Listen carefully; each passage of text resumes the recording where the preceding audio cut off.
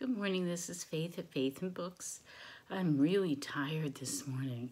I slept late. It's a kind of rainy, dark morning. And I was going to do Shakespeare Saturday, but I haven't even read the passages yet. And any minute now, the little guy could wake up. So instead, I'm just going to do a quick review of The Marble Faun, which I just finished. The Marble Faun is, I think it's the last book that Nathaniel Hawthorne published. He might have published other things before his death, but I think this might have been the last major book he published. Correct me if I'm wrong on that. Anyway, I enjoyed it. It's long though. He's deliberately verbose, it seems to me. But anyway, it's about four friends that are living in Rome. And there are two women and two men. And one of them is named Donatello, and he's the only one who's actually Italian. And he is in love with one of the women named Miriam. Miriam is kind of a mysterious woman. There's rumors about her. No one really knows her background, but she's beautiful and she's very talented. She's what was interesting was this book talks about independent women living, away from family, on their own, trying to make their own living. And she made her living as a portrait artist. And she's good friends with another young, beautiful woman named Hilda, who's from New England. And Hilda's specialty is that she has this great talent for copying the masters. So she does very, very good reproductions. And she has like this sense of how to capture it in a way that's really compelling. And then the fourth person is named Kenyon, and he is also from New England, and he is in love with Hilda. But he hasn't told her yet. He is a sculptor. So they're living in Rome, and it's just about what happens to them one spring before they're about to leave Rome, or some of them leave Rome. And this terrible thing happens. And it's just the repercussions of that. And it's an exploration of art. It really, really goes into aesthetics and the history of art. And Nathaniel Hawthorne's wife, I didn't realize this, was a painter. And he had actually wrote the book either during or after he had visited Italy for a year and a half. He had become some sort of diplomatic person in England for a while.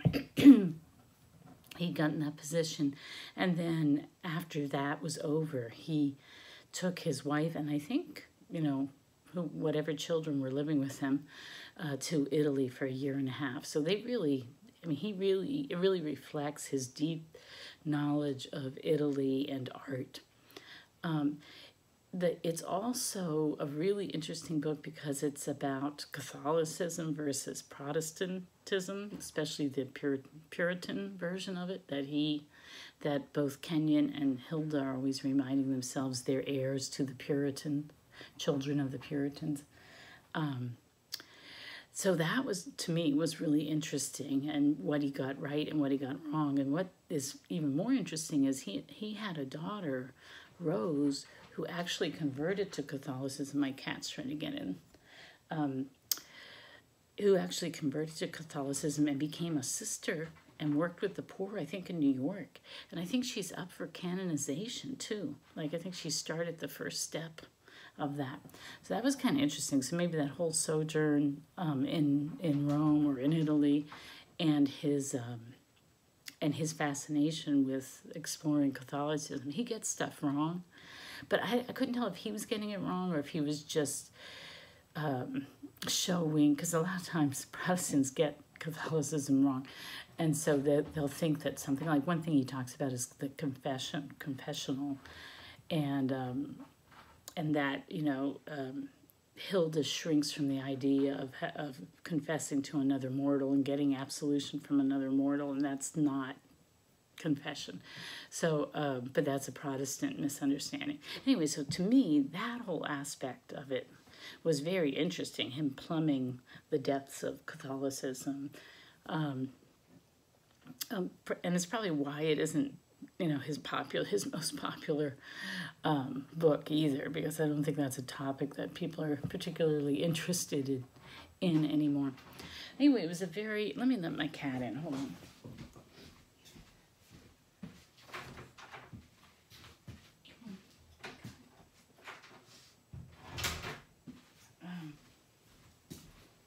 Okay, sorry about that. Anyway, it's a really interesting story, and he really plays with the reader, because you can see what he's doing. He sets up this tension. He gets all gothic and really descriptive about this sort of menace that's going on. He's really talking about good and evil, and what makes you guilty and what exempts you. And this terrible thing that happens, all four of this friend group, as my kids would say, respond differently to this evil thing that has happened. And so he's quite, philosophical and theological and literary about it all.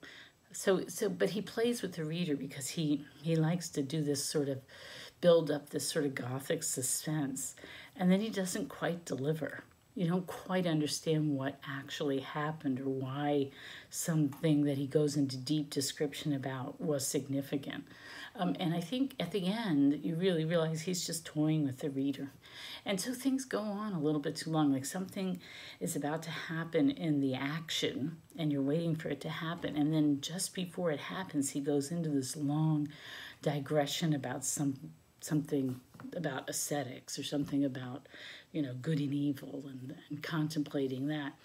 So he's having fun with the reader, and at the very end, when he tries to tie up loose ends in this tongue-in-cheek afterword, you can tell that he just admits, right up front, that he was just playing games with the reader. So there's that element of humor. I think his writing style is somewhere between Louisa May Alcott and like George Eliot. He's trying to talk about deeper things like George Eliot, but he's got more of a sense of humor, and he's more homey, if that's a good way to describe it, like Louisa May Alcott. So I found it very interesting. It was long, and I got a little bit irritated with Nathaniel for making things overly long. I read it in 2 volumes, so maybe it was originally published that way, but I read it for free on my Kindle. So I read the first volume, which I quite enjoyed. And I mean, I really did. And then I was looking forward to the second volume. Second volume, I felt like it just sort of went on a little too long. He was just stringing along the reader and building that suspense, and it got a little bit, maybe meant to do that. It got a little bit old as the book was going along. But I found it really interesting and thought-provoking, and I'm really glad I read it. And was there anything else that I wanted to say about it? I enjoyed it. So now I think I have read all his major works, which was a goal I had for myself. And I think I might reread certain ones, like The House of Seven Gables. I keep thinking I want to reread that one. But anyway, so that is my brief summary and review of Nathaniel Hawthorne's The Marble Faun. So tomorrow it'll be Shakespeare Sunday, and I'll get my act together, and I'll get back into Shakespeare. All right, take care. Bye-bye.